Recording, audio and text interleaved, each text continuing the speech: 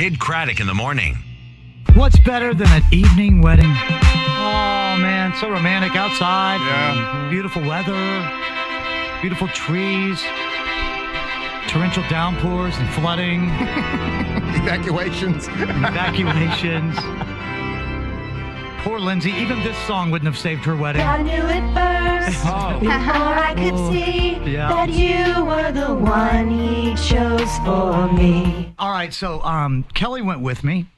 And you want to talk about the drive there? Well, kid, hobbles out. He didn't need to get out of the car, but he wanted to. So he hobbles out of the car on his one crutch. He decided one crutch would be better than two for some odd reason. Seemed classier. And I'm like, oh, kid. I'm in a suit, At this point, it was just really, really cloudy. I'm like, let me run back in and get my umbrella real quick. He's like, no, come on. Well, all right. I've been waiting for you for 20 minutes. You had not. You are a liar. So we get to this place, and it's at a ranch. Mm-hmm. And so you have to pull around, and Kid wanted to let me out there at the front. I said, no, I'll walk with you. I feel bad. Mm-hmm. So we go and we have to park in this little field area. Yeah. Well, it's a mud hole. It's a mud hole. Yeah. So now I'm instantly regretting that Kid didn't let me out. You got your high he heels wanted to. on and I have my stuff. high heels on, and it's starting to rain. Uh-huh. So I said, Kid, I'm sorry. I'm gonna run. Every man for himself. Good luck. So Kid's got his one crutch. So he's putting all his weight down on one crutch, sinking in his little soft boot. Oh, yeah. You were in a boot. And Which I've been instructed, if I get this wet, I'm going to get a horrible infection. And so I just have to be really careful. So it took I'm me running in my brand new shoes I'd never worn before. about 200 yards away from where we're meeting. And it took me about 15 minutes to go 200 yards. Well, let's be honest, my hair was looking exceptionally cute when I left the house. It really was. I was having a really good hair day. But you get out in that misting rain, and it's like, forget it. Yeah. So we're all standing around, and I'm waiting for Kid. He finally arrives. Drizzling at this point? It's drizzling, a good drizzle. It's a good, strong drizzle, not a mist. After about 10 minutes, I only had 50 feet left. and I look at Kelly, and she is laughing so hard that tears are coming out of her eyes. I can't help it. It's just a comical situation. The rain is pouring down. I'm getting soaked. I'm in an Armani suit. I'm getting soaking wet. And I look at Kelly, and she just thinks this is the funniest thing that she has ever seen. Because there's nothing you that can makes do. you feel great. Yeah, There's that's nothing you you can do but laugh, okay? Yeah. Or help. So we wait. So the people from the hotel nearby, they let the the wedding's not at this place. You're supposed to go down this long path and walk to across the creek. Across the creek. Yeah. So we get down there, and they have the runner out, and the bride's running around saying, "We're gonna do it. It's clearing up enough. We're gonna do it." Then it starts. The bottom drops out. We find two seats.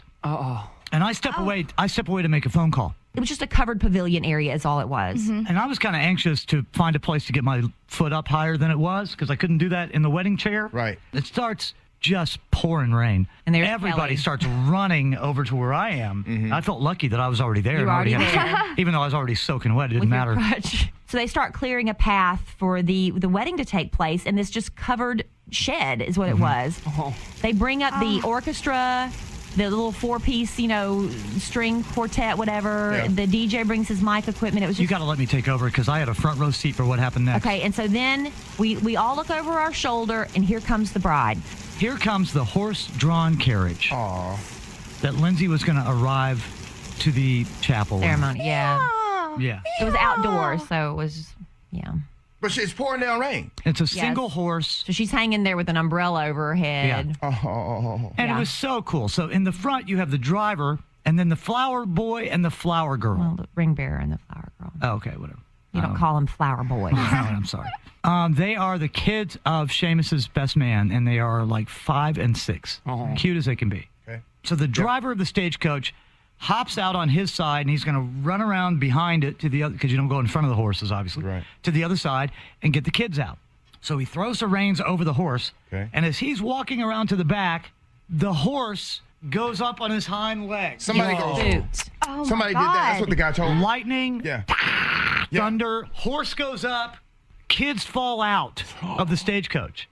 The boy starts to run forward where the horse is. Oh, my gosh. And the horse is bucking and, going crazy. And a guy next to me almost knocks me over, which was fine, to get to the kid. Yeah. And pulls the kid The out little from... girl is the one that almost got trampled. Pulls a little girl out from under the horse. Oh, my. Holy moly. She didn't get hurt, but Yeah. it was close. So at this point, driver abandons his quest to get them out and runs around to the other side to get back in Try and calm the horse calm down. the horses down. Yeah.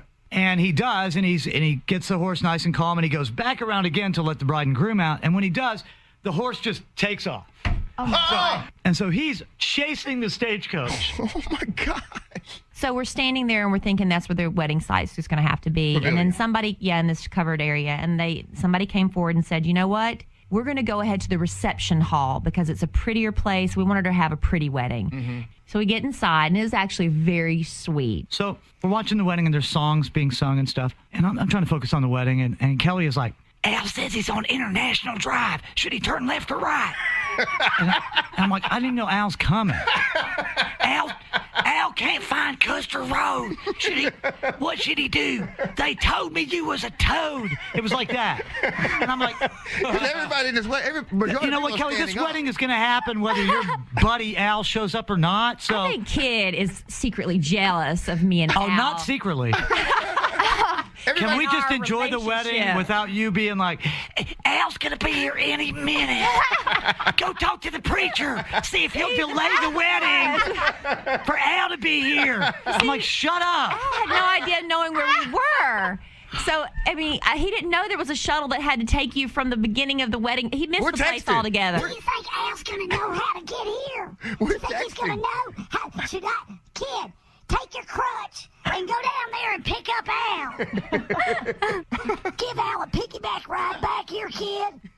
I'll be out here laughing at you. That's what I do. When there's nothing I can do, I laugh. I'm sorry. The two songs end, and the preacher says, it is time now to join this couple into holy matrimony. And I walk up, and then then we hear this. I swear to God. Sort of like that. Even before that, It wasn't a slam. I was like, Yeah. I was like outside the door. Silent. It was deadly silent. The middle of the wedding. Because when I walked up, I saw the bride and groom up there, and I'm like, no, I don't want to go in right now. The photographer's standing right in front of me. We are gathered here today to join this couple into holy matrimony. And as soon as it opened, and we couldn't even see who it was, I'm like, that's Al. I know that's Al. And I'm the only black dude in the whole building. I'm just walking in with my hat on. I'm just talking, hey, how y'all doing? It was kind of embarrassing. Man. It was embarrassing. And Kelly goes, I think Al's here. Al's here. I'm so excited. He found it. Al found the wedding. so the wedding happens, and I've taken my little painkiller. And I'm feeling a little bit better. You're in a happy place now. And Al says, I'm going to go get a beer for everybody, and I'll be back in an hour and a half. Because he didn't say an hour and a half, but that's what it was. Because they weren't expecting everything was delayed. The wedding was delayed by an hour. They were having to shuffle. Okay, the wedding's going to be here. No, now it's going to be here. The bar's going to be set up here. No, now it's going to be here. Yeah. So there was 2 bartenders and like 200 people that really were in need of a drink. Yeah, and it truly was a beautiful wedding. It really was. It was I was amazed at how they were able to pull it together. The wedding ceremony was very sweet. So we're like all desperate. So Kid and I are sitting back there waiting for Al to come back. It took forever. It did. And I got to skip people in line. I mean, somebody just kind of brought me over. Because they knew Al and he's partying. So and anyway, I'm starting to head off into La La Land. Painkiller La La Land. He's feeling good. And the guy next to me must think I'm the biggest doofus ever because he's like, does Kenzie really talk like that? And I'm like, I do. So the preacher says to all of us, this is where we were supposed to have the reception, but now this is where we have the ceremony. So would y'all all please, now we have to do wedding pictures. Yeah. So everybody kind of hug the walls, give the wedding party room. And so Al's over there getting the drink. We're sitting there waiting. And then suddenly he comes back and announces. Ladies and gentlemen, we had another change in plans. Sorry about that. But it appears that the creek that we crossed over is flooding over the road. This is our exit. Unless we leave immediately in fire drill status. Oh, my God. We are not going to be able to get past that creek. And we're all going to be stuck here overnight. So let's quickly, anybody that has a vehicle, please get that vehicle as quickly as possible and get it down to the Opera House so that we can start shuttling people back. Women and children first. Women and children first. Evacuate. But you know what? Seriously. But Kid and I are sitting there thinking, we ain't got our drink yet. Yeah, that's what everybody in line thought. So anyway, finally Al comes back, and Al's got red wine, and we get in the back of this very lovely man who has offered to give us, use his SUV, and Al's sitting there trying to balance red wine in the back of the car. And I got on like a light He's got gray his suit. Khaki suit. wine's going everywhere. I just know, yeah. And we get to the part where the creek is rising over the bridge, and we literally have to go through floodwaters. Yeah. He guns it just to get us through. They're loading us up so quickly in this thing that I bang my leg on the door as I'm getting in again. Bang my foot on it. I'm like, oh, God. I'm like, this is the worst day of my life. You know? But then we have to go through. We would have been flooded out. Nobody would have been able to leave because the only road out was getting flooded. And so then we went back to Seriously, when he's about to pull over that creek where the road is, he stops for a second. The bridge, I'm like, no way. Yeah, gun it. It was already flooded? This water's getting there. Yes. It's 3 feet high. Yeah. So how are they going to move the reception, like the tables and the bar? I don't know. No, there's a whole other place that was set up that wasn't supposed to be active that night. They just brought everything. They just put everything in cars, and they just moved it back up to the main house, which, like I said, was never intended for anything. But it all worked out. But it all worked out. It all worked out. You two are sitting next to some listeners on a picnic bench in this receiving area, and they're talking to you and stuff, and I'm like, okay, I need to go somewhere and cry again. My foot hurts really bad. So I kind of leaned against the wall of the kitchen, and all this activity's going on because now they're going to have to cook there and move everything in there. Bring the wine over and the beer. And I'm feeling sick again, and I'm in pain, and I'm like, you know what? I'm not going to make it to the end of this thing. So I go back to Kelly and Al, and I said, Al, would you mind taking Kelly home? Oh, I'll drive her home all right, but, I'm just going to be in my apartment. They're going to be on. He's having fun. Al's having a blast. Yeah. So I'm like, okay, guys, I'll see you later. I just walk away on my one crutch. Now, when Kelly left me the first time when we got there were big puddles everywhere, and now the whole parking lot is a lake. And I am under strict orders, don't get your foot wet. I'm like, how the heck am I going to do this? How's that possible? And so there's a road alongside the parking lot, and the parking lot has a small fence about a foot high, 1.5 feet high. So you got to jump it, you got to hurdle it. And I can't go in the entrance of the parking lot because it's completely flooded. So I have to walk on the high road down to where I'm even with my car. Yeah. And then I'm going to take a direct left, cross over the fence. On one crutch and one good leg. With one crutch, traverse the puddle somehow, and get to my car, drive away. Yeah. You needed that second crutch. So I make it to the place in the fence where I'm going to cross, and I step over, and I'm wearing one really nice shoe. And I set it down about maybe a foot from the fence. And how you gonna do this? On one good leg, jump over a fence and one crutch. And it goes down the water goes all the way up to my shin. And I'm like, okay, I don't know how this is gonna work. So I put my foot down and I'm like, I have no choice. There's no one here to help me. There's nobody around.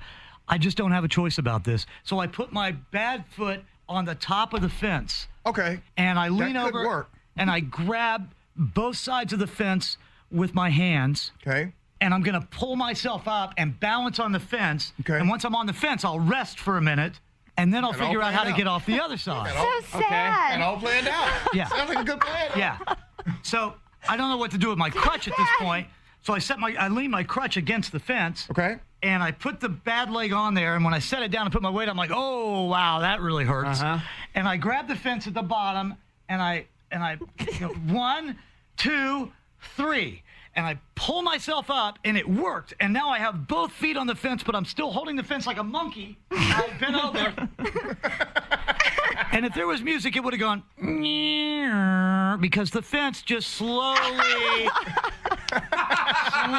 goes backwards. I saw that when I was walking to my car. I was like, oh, that fence got like that. And I hold on to it all the way to the ground. And down I go into the mud, ears covered in water, face covered in water. Splash. Back in the water. Yay. And I'm trying to grab, I can't see, there's mud in my eyes. I'm trying to grab something. I grab the crutch of all things, and it just goes, it's free. It's nothing, floating down the stream. Nothing worth grabbing there. All I can think of is keep the foot in the air, keep the foot in the air. So I have this one foot sticking up. It'd be the only way you know that there was somebody in there, was a foot sticking up over the lake. There's a foot in a cast sitting there. And so I'm trying to get up, and it's mushy lake water kind of crap, mud. It's mud. And so I realized the only way I'm going to be able to get up is to turn over onto my stomach. And I've already ruined the back. No. Well, yeah, you're right, though. But the only way I can get up is to be able to use my knees. Yeah. So I just, screw it, I'm rolling over. And I just, in the mud? like a pig, I roll over. Oh. And now I'm face down, and I use my hands, and And I get up and I cross the fence. And now, at least at this point, I'm not worried about getting wet anymore or dirty. Meanwhile, me and Kelly inside the reception. Hey, what's going on?